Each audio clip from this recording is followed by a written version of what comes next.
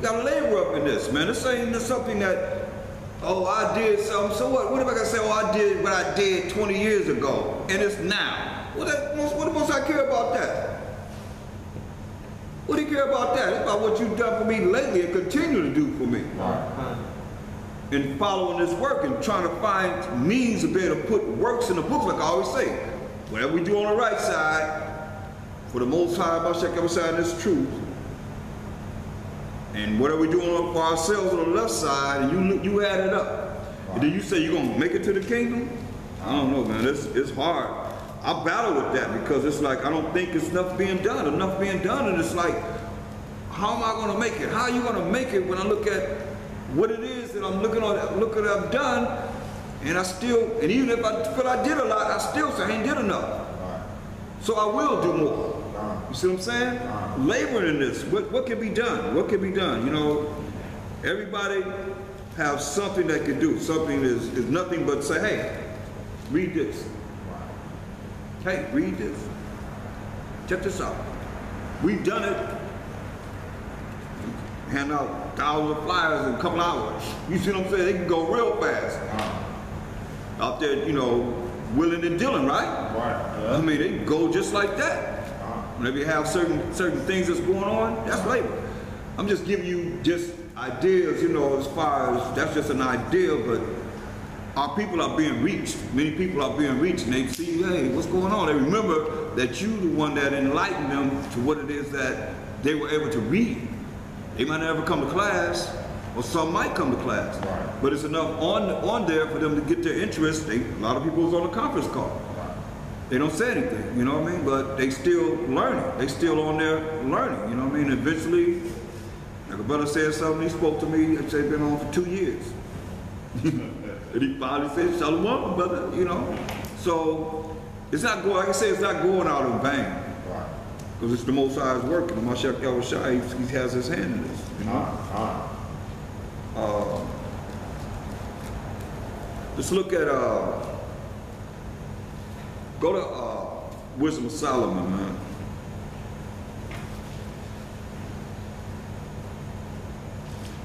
The 4th chapter.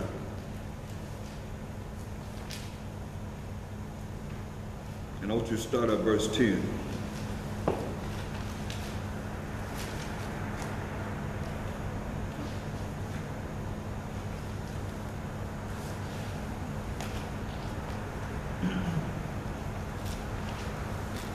Wisdom of Solomon, chapter 4, verse 10.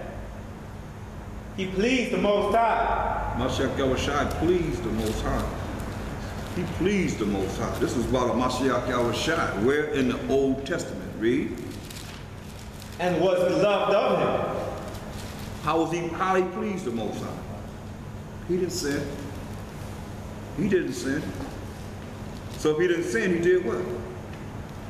He followed the Most High's laws, statutes, commandments. That's right. That's what he did. He made his body a living sacrifice for all of us. You see? Yeah. Read. So that living among sinners, he was translated. Living among who? Sinners. Sinners, right? Living among who? Sinners. Sinners. Living among sinners. He was translated. Read. Yeah. So he wasn't hanging out with the righteous, the holy rollers and all that. He was living among sinners. And he had to have a certain personality to be amongst them and be accepted. You see what I'm saying? Right. You ain't being around them and you acting like you all better than them and you this, that, and third. You're going to be dealt with. Right. You're going to be dealt with. So he had that wisdom to go in there and talk to them and bring them out of the situation they was in to become a better person. Without destroying them for where they was at. Right. Because he came to save sinners. You see, he came to save the sinners. We got, since I'm saying you gotta go to Matthew 11:19. Hold that though. because he made it clear. It's clear here. People think they all that. Read that. St. Matthew, chapter 11, verse 19. The Son of Man came eating and drinking, and they say, behold, a man gluttonous. A man gluttonous, like to eat a lot, read. And a wine bibber. And a wine bibber. He drank wine in moderation. That's why the church is saying you can't drink, right? Churches be saying you can't drink. Right. He turned water, the first miracle he done was turn water into wine. Did he sin? So how is that a sin? How are they gonna say that's a sin when that's the first miracle? I'm saying these are the things that you just cut them. Straight up. I never understood that. What? How that was his first miracle, but then they tell you it's a sin in the Christian church. I'm just saying, if you just say, you ask him what was his first miracle he done, they're gonna say, hey, he turned water into wine. Who did it? You gotta ask him, who did it? Right. First you ask the question, did he sin? Right. They're gonna say what? No, he never sinned. Right. Now you ask them, well, can we drink? Right. Can we drink wine? No, it's a sin. Right. Okay, wait a minute now. What's the first miracle of Mashiach Yahushua done? He turned water into wine. So you corner them. Right. They go when they say, well, why would he have the people? Why would he do something that would cause the people to sin? Right. So what they say about him? Matthew 11:19. St. Matthew chapter 11, verse 19. The Son of Man came eating and drinking, and they say, behold, a man gluttonous, and a wine bibber. Go ahead. A friend of publicans and sinners. A friend of who? Of publicans and sinners. See? I mean, come on now. How do you gainsay on that? You can't be holding it down and condemning everybody because they don't know what you know, or they're not where you at. Right. And then next thing you know, people put so much in someone that they think is there that they go, oh, I'm sorry, I have sinned. I have done this wrong. And they done put all this faith in them. They done told everybody but they come out and say, I have done wrong. What have they done? That's wrong. They have sinned. Right. You see? They have sinned. So it is what it is. I mean, this is what they call it. Just like they called him a gluttonous and a wine bibber, they called us Christians in Antioch. Right. They called us Christians, Yeah, they did. They called us Christians like they called him a gluttonous and a wine bibber. Right. You see what I'm saying? They seen him drinking wine. Shoot, he had it. Look, what did it say? What was he about? Go back to Wisdom of Solomon, chapter 4, verse 10. He pleased the Most High and was beloved of him, so that living among sinners, Living where? among sinners, Living among sinners. Read. he was translated. He was translated. Go ahead. Verse 11. Yeah, speedily was he taken away, Hey, speedily. He had to be taken away, read. lest that wickedness should alter his understanding. So understand this. Y'all gotta hear this in the spirit. Speedily he had to be taken away lest the wickedness would alter his understanding. This is a Mashiach Yahushua. So now that's why we gotta really dig deep into the spirit to have a mind of a Mashiach Yahushua, because Mosai let him be here 30 years. No, 33 years. You see? Mosai to take him out of here. Lest his mind would have been altered by the wickedness that was in the world at that time. Look at all the wickedness that we're dealing with now. In abundance. There's something going on. That's why we gotta be really, really, really in spirit with the Most High, man. That's the only hope we have in these times of tribulation that's coming on this earth. And the Mashiach Yahushua going to the Most High on our behalf. Because remember, the Most High is the reason for everything. The reason for everything. He would be praised for what? Everything. Hallelujah. It's kind. Hallelujah. He's worthy to be praised for everything. People, you gotta understand, people not giving him the glory for what's going down. You know why? As I said earlier, they don't know the Most High. Right. They only know him, and they came up with their own power. They call him God. Right. That's only dealing with something they can benefit from. Right. First and foremost, something they can benefit from. Not the fact that he is everything. Who is it that sees the disasters happening? They go in there doing it and say, oh, the Most High killed him. Most High had to put the devil. Who said, I mean, they tell you in the church, hey, everybody's days are numbered. Right. You know that. Oh, the Most High knows everybody's days.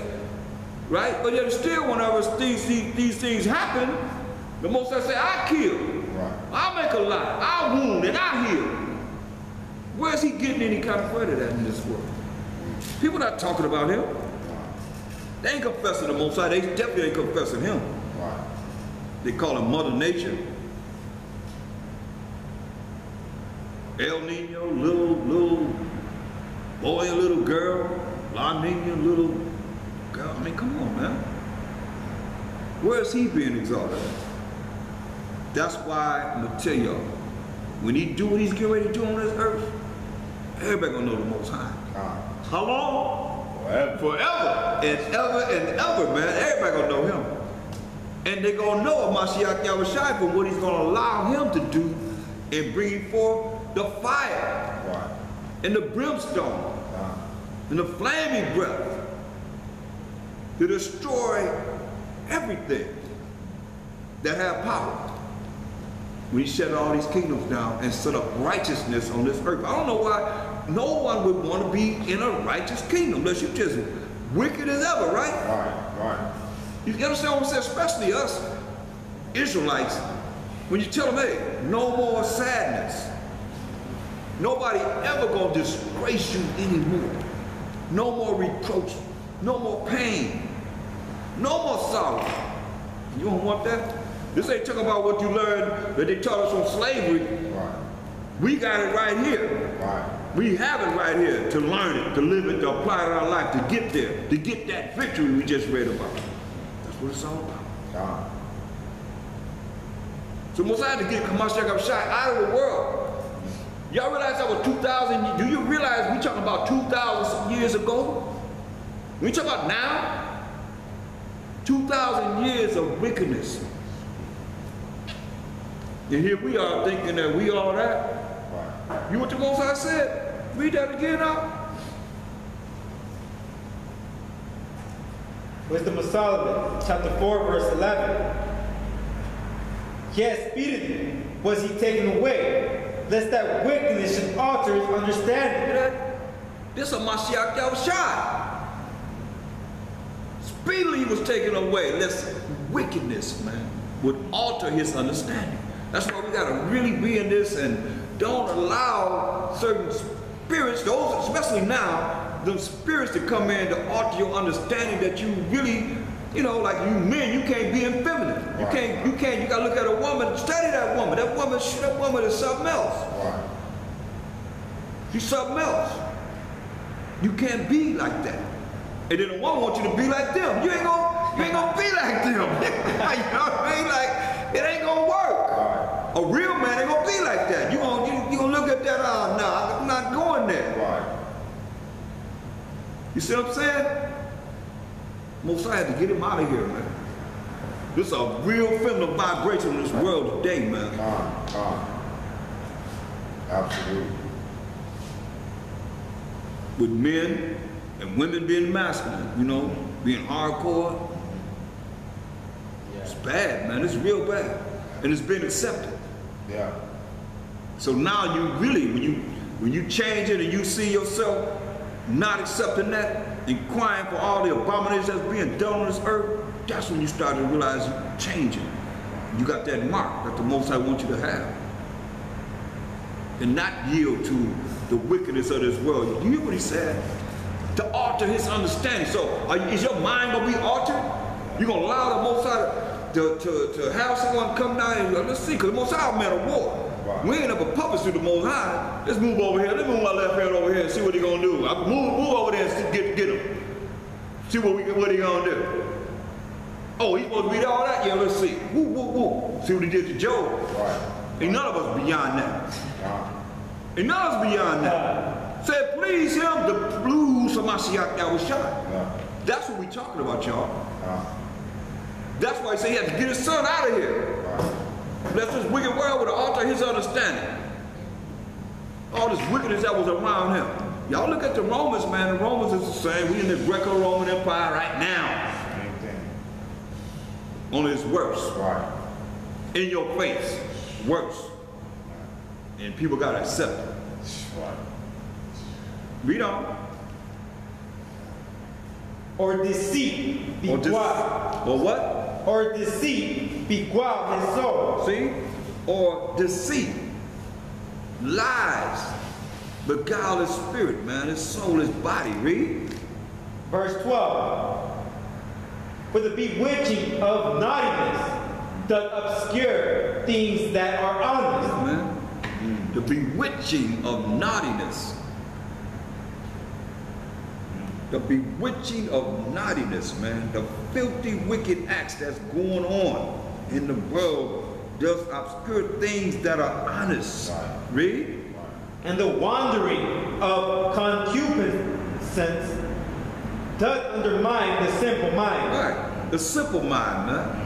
So most I get 5 years. One in I think it's 22. That's why I said this is what happens to the simple mind. That's why you can't be no simple-minded person. The only way you're not going to be simple-minded is to know what? His word. Con. Read that. I think that's it. Con. Read it. Proverbs chapter 1 verse 22. How long, ye simple ones? Yeah, he said, you simple-minded person. He said, how long, you simple ones? Read. Well, ye love simplicity. When you love simplicity. That's why I look at people, it's like, everybody trying to get me to change how we do our culture. Now, it don't take a rocket science to figure out that today is the last day of the Feast of Dedication. Right. And what's the date? It's Shabbat. No, I'm talking about what's the date? The 11th? The 11th, right? So, but actually, there's the eating of the 11th that we started when it was dark, started the 12th. Because Esau's 12th day gonna start when? In the daytime. No. At midnight. Thank you. At midnight. At midnight. A few hours from now. Right. So, I was like, how long are you simple ones when you love simplicity? Our people, we don't want to think. You want everything laid out for you so that it's easy. Right. This truth is not easy. It's not easy. But you want it simple, okay? Today is the 12th. Not the 11th. Right. Because this evening started a new day. In Esau's world, 12 o'clock tonight, he said midnight, gonna start the 12th, right? We just start a little earlier.